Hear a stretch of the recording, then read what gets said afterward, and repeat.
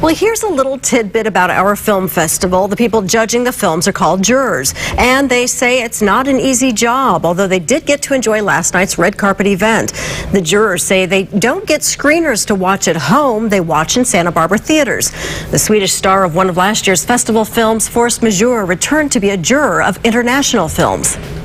You get some favorites, and you debate them with your partners, and sometimes you get into fights, but in the